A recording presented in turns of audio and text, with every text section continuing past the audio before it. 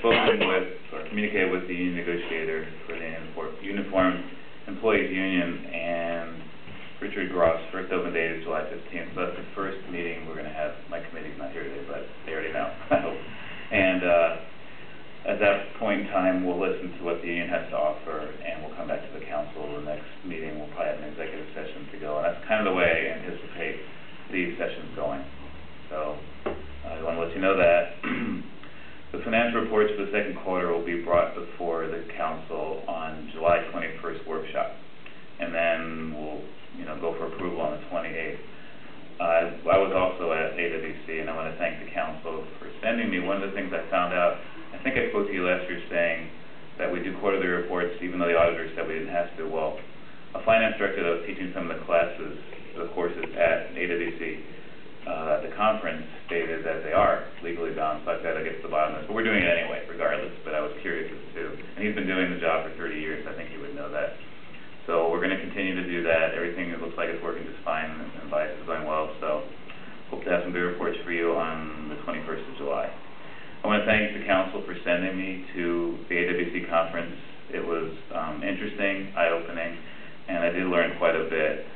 Some of the courses I took, one was Renewing Economic Vitality. There was a lot that I could tell the council, but I don't want to spend too much time here. So the key point to me was about businesses, that they go where they are wanted and they stay where they are appreciated. And that speaks to me of communication both from the businesses to the council and staff to understand their needs so that they will stay because they are appreciated. And hopefully we can learn from this and continue to communicate with our businesses and learn to communicate with businesses not here to see how we can attract them. One of the courses I was interested in was diagnosing the city's fiscal health. And this was from a point of view not of an accountant. So I took my accountant hat off, and I was sitting there listening to what the teacher had to say about how the council and the mayor looks at, and the city administrator will look at what reports to look at, what's important to understand about the city. And hopefully this can help me to communicate reports to you that you want to see, not that I want to show you. So hopefully between the two of us we can come up with some good, accounting reports that are not just fund accounting or for the auditors, but something that will speak to what you want to see, whether it be graphs or however trends, things like that. So going forward, I like to make sure we incorporate that in. Also about communicating with trust among the stakeholders and what's important about transparency and accountability, and I think you've heard that from me, but I'm going to continue to promote that. I also went to a course on the capital facilities plan, and we're working on ours, the CIP, but there was a lot of information that's going to help me to work with Ken and with Jim Morgan about how we can define it financially, the policies that drive it, and the goal accomplishments, and how this all ties to the budget. And I foresee doing that within the next year, so by the end of the year we have these down for the new budget. Finally, the one thing that continues, and I'm not saying this to butter my boss, but how many people know Leanne, and we're like a small city and there's a lot of bigger cities there, but the people that come up to her and talk about how amazing it is with the recovery in Pacific, and that it's really positive. The article that was out there that most people have read that were at the conference were really positive and supportive from cities like Auburn and Federal Way to other cities throughout the valley and throughout the area. So I was impressed because of just how they were, and it was really enjoyable to hang out and meet these new people that I had no idea that they were council members and mayors, and from Covington too. So that's my report. Any questions? Yes. Just one comment for you, that actually the quarterly reporting was an issue that came up during the prior administration at a time when the city clerk's office was vacant, and we had a finance director who was terrified that she was going to get caught on this. Under the RCW, that's actually an obligation of the city clerk to make that report quarterly, so it's not your job. Oh, it's hers. Invite me. But it does need to be done. Yeah, and we did do it the last quarter, so we're on it. But I knew that was why when I heard from the auditors, maybe their aspect was, no, you don't have to do it, but she does. I like that. She's a council. Thank you. Thanks that much. All right, court. I don't have any information, but if anybody has any questions, I can answer. Any questions for Kelly? Thanks, Kelly. All right, thank you.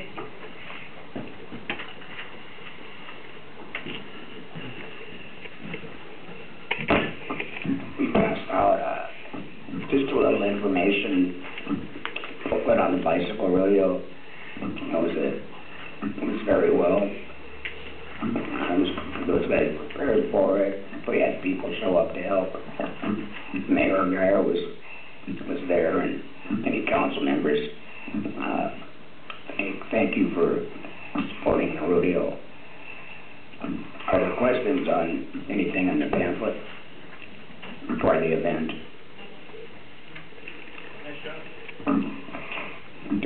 Lieutenant Massey and Stephanie put all the hard work into it.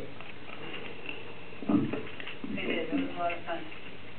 I don't have anything else to add. It's been kind of quiet.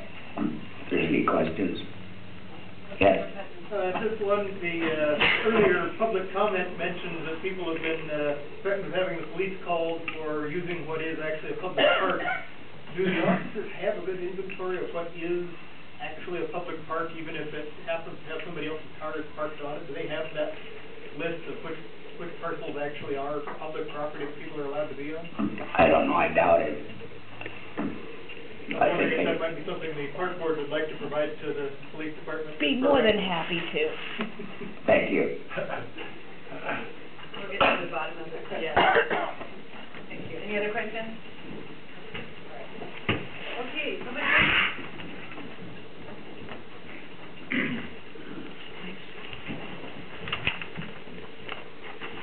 I get to be the long one tonight. The property in question, the Passage Park, has been an ongoing issue for several years. This spring, we actually hired a surveyor to survey it and have it recorded because it wasn't recorded the previous time it was surveyed. The owner that is in question has been sent a letter. It's actually just was sent his second notice about moving his stuff off the property and not blocking the right-of-way. And I have instructed the crew to check it every single day, even on the weekends when they do the hump checks, to make sure that there is no rope across there and there's not supposed to be cones. And then after July 18th, it'll be turned over to the city attorney. So that's what's going on that issue. The burnout house, I'm also working with the city attorney on that one too. In other things, Icon has received their notice to proceed on Stewart Road. As of July 7th is their date to proceed. They have 10 days from that date to start. So that's when Stewart Road's going to start. So if you drive that way, you're going to want to know that. And we will be letting people around that area. We've already notified most of them. We are in the process of writing up the application for, I should say Mr. Morgan is, writing up the application for TIB for the continuation, for the completion of Stewart Road to the bridge. And they've said that they are very interested in taking care of that for us. So hopefully that won't be an issue. Sumner will be reviewing the contract with their council for the Icon Valentine contract on July 7th, so hopefully that will get awarded that night, so that the next thing to go will be Valentine. So the TIB for the continuation of Stewart, is that for 100% or what percentage of money is that? We're asking for as much as we can get, so yeah, we're asking for 100%. Actually, Sumner has offered to kick in a percentage. We're working with Pierce County to try and get them to pay a percentage, and also the city of Auburn, since it benefits Auburn the most. And Sumner's taking the bridge on, right? Correct. We just need to get to the bridge. Yeah. Across the railroad track is not a cheap thing. Any other questions? Okay, community services.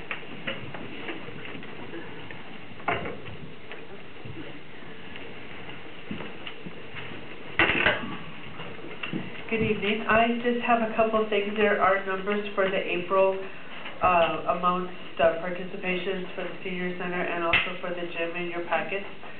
Is there any questions on those? Questions from council?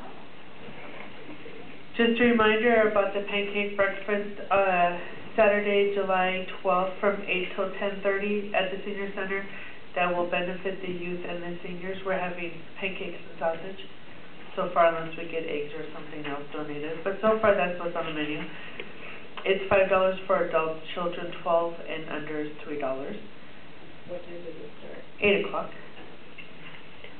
8 until 10:30. Yes, at the senior center. Joanne Fletch at the gym asked me to say that Julie Murphy from the from Head Start was in last week to evaluate some of our younger citizens of Pacific to see if they qualify for early Head Start. And Debbie Howard with the King County Library has also been in touch with Joanne about the summer library books van. I can't remember what that's called. Bookmobile. Bookmobile. How did I forget that? The bookmobile coming to Pacific and parking probably in her lot. And that's all I have. Is there any questions? I might. I'll call you. Thank you. And we meet again on the our committee on the first. Is on the 1st. 5:30. 5:30. All right, good deal. Thank you. Over at the senior center, right? Yes, over at the senior. All right, thank you. Thank you, Rich. All right, this is the second. I know. Oh, is that the mistake? We agreed at the last meeting, and I didn't include me on the invite, so I will do that going forward. You're supposed to just know. Should have figured it out while you're doing it, but I didn't. There you go. We do that. All right, so, council members, anything council members have to report on that? Just want to remind council members on the 12th for Pacific Days, we have our parade meeting at Alpac at 9:30. I'm probably going to call personally everybody to get confirmation. And I was going to ask Clint tonight if we could arrange for a driver of the fire truck that we're going to ride, but I'll have to give him a call now. You said 9:30? 9:30 at Alpac for lineup, so The parade starts at what time? 10 o'clock. 10 o'clock, all right. Okay. Okay. Any other reports from council members? Councilmember Garber. On her note, I got confirmation today from Fort Lewis that we're going to have 2 Humvees, 2 striker vehicles, and a wrecker truck. Now, when I looked up wrecker truck images on the internet, they could be 50 feet long, so I'm going to have to clarify what wrecker trucks are sending out. Cool. And did you direct them to fill out the document? I think we can have it. Yeah, we'll do that. Yeah, sorry, Councilmember Joe. Yeah, we need to find out what it is. We will have a wait limit. Probably. Anyway, okay. You two can discuss this Yeah, off. Perfect. Any other reports from council members? Okay, there's a committee, finance committee. They're meeting. We did have a meeting, and I would like to report that since Vic's not here. Okay. I brought my notes. I'll be brief. So, we discussed the way Would you they... grab a mic so that... I'll go for it. Thank you. Soon we're gonna have that resolved, right? Yes. I think nothing needed. So we discussed the waiving of late fees to facilitate the Hensley sale, and it's something I just brought up with the committee. I talked with the council about it before, and I'm going to move forward with that this week, so that sale can go through, and then we have somebody living in the house, and they're going to pay all of the late fees. They're going to pay all the utility fees and the lien of $1,750. We discussed the first investment I'm going to make for the city in a bond, in a while anyway. It's going to be this Thursday, and it's going to be approximately $1 million, and it's a 5-year bond, but it looks like it'll probably cash out by December. Just to give you an idea, in half a year we'll receive over $9,000 interest. All of last year and this is $1 million. All of last year and this year to date, through May, we've only received about $9,000 for all that time, and that's for $6.5 million. So this is going to top that, and we'll still have our other 5.5 to do whatever we want to do with, or whatever the number is. So we will look at other avenues to invest in that 5 years, just the 1 5-year, and then the rest will be short term. I'm working with staff to come up with a good plan on the portfolio to show you guys how we're going to do that and match it up with the cash flow needs we have, especially with the large project starting in July. We discussed the City Hall maintenance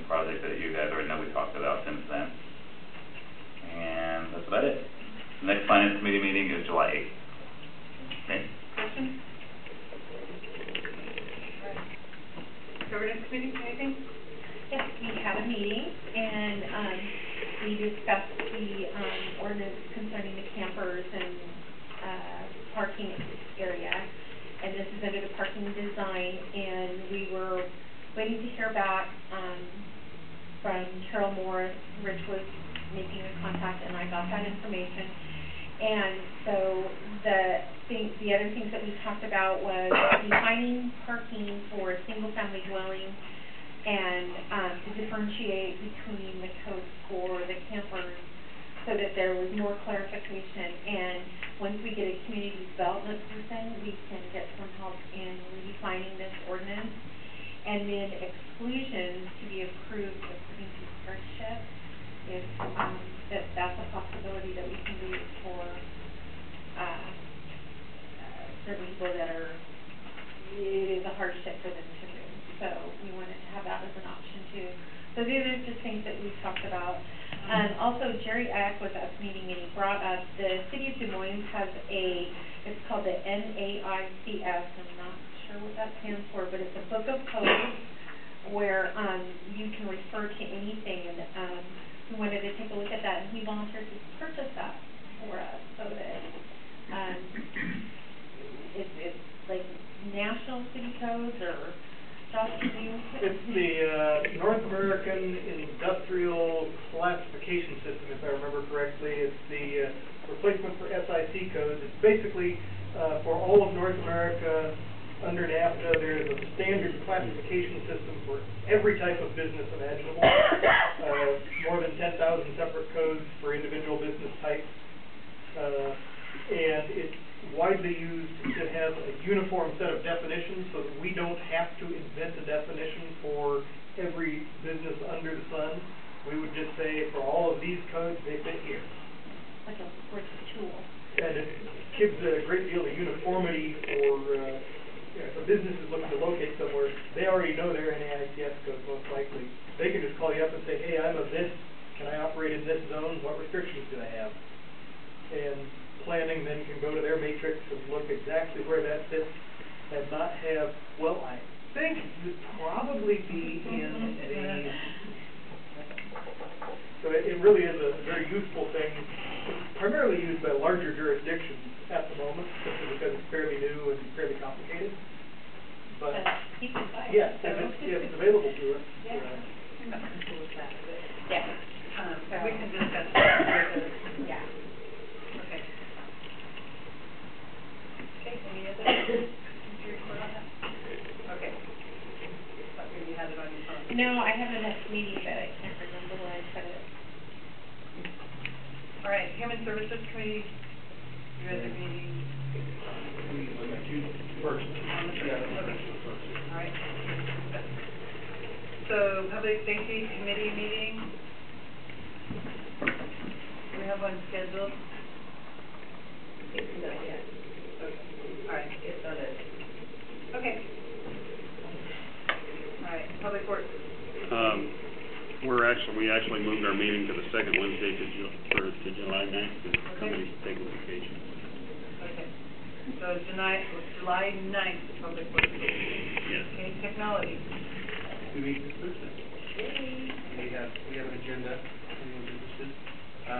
FTR for the sound system for council chambers, council, mayor, staff, computer tablets, future council chamber upgrades, including electrical and electric public viewing, and other.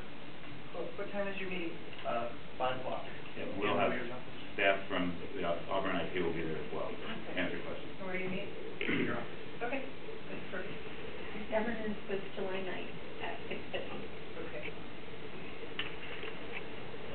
And nobody from the Public Works is on that? Yeah. And you're on government? Be a conflict. You guys might want to resolve that. Okay, so we'll figure it out. So nobody here from Civil Service. Park Board, do you have something to report? Of course, thank you. Hi, from your local park board. So we are having an exciting summer this year. We will be out at Pacific Days, trying to drum up support for our parks. And I now work in, right next to the city of Seattle, so I went over there to talk to their parks department to see how we could drum up community support, because as we've all discussed, the maintenance at some of our parks isn't up to standard right now. And so they are sending me their guide to how we can get community, i.e. the neighbors who keep their lawns so pretty, to keep our parks prettier. And so we're going to work on maybe doing some community outreach to the communities around our parks, so that better viewing of bad things that don't happen in our parks anymore, and maybe some prettier upkeep. Because as I've talked about before, one of the issues with the parks, which I didn't know about till I went around as a landscaper, is we put in plants that require individual weeding instead of mowing. And so in order to get out and weed 17 parks, we would need the $1 million he just put in a bond. Because that's how much it would cost for people to weed. But if we got community support, we might be able to get other people to do it, and we don't have to pay for it. So that's going to be our next big thing, is trying to get more community involvement in our parks. Do you have any questions about the parks? Yes? I realize you haven't received their information yet, but did you have any discussion with them on when you're outsourcing park maintenance to community volunteers, dealing with the labor union side of that, since it's currently bargain work? So, here's the deal. They can't use motorized, because we've dealt with this before, this is not our first time at the rodeo trying to do this. They can't use power equipment. They can only use their hands. So as long as they spread the bark by rake, or they pull the weeds by hand, the union in past years have not had an issue. We do have a group that goes down to, oh my gosh, I always get it wrong. It's one of the fruits, either rhubarb or beaver or otter or something like that. Yeah, it's a fruit. Blueberry. It's the one down there. And they, once a year, go down and they clean the park. And the union has never had an issue with a once-a-year cleaning. So I would believe, but maybe we should ask the lawyer before we allow anyone to weed our parks. But I don't think they would care, because I don't think anyone on Public Works wants to get down on their hands and knees and weed. Yeah, no. No, I was just wondering if they have a standard form they use for making it officially okay. You know, I don't know, but I can walk across the street tomorrow and ask them. Thank you. Thank you. Any other questions for the park board? Oh, all right. So, planning commission? Planning commission meets tomorrow night, 6 o'clock. We have some very interesting things on the agenda, so. Conference room, yeah. Okay. Pierce County Regional Council?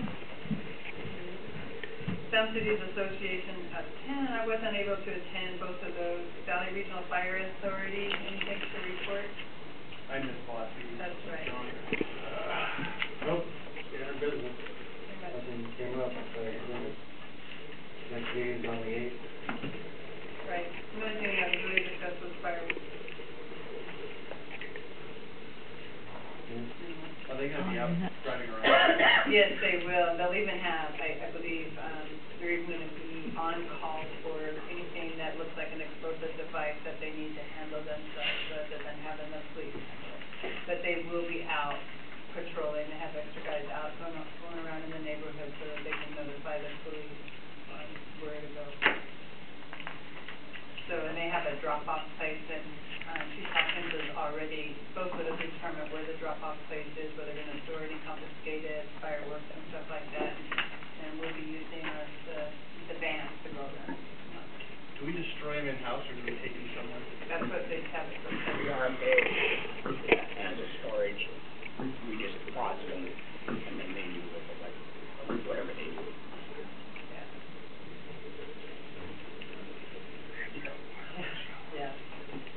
Okay,